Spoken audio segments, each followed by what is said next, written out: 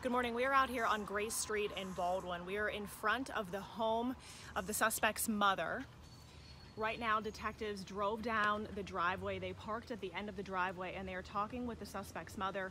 She is the one who they say he went and was talking with afterwards, speaking in gibberish, some sort of mental break. Right now, he is in the psych ward and he is charged with criminal homicide as well as an assault on an animal.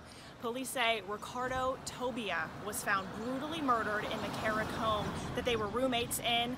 And right now, police are piecing together exactly what happened and what led to this gruesome murder to occur.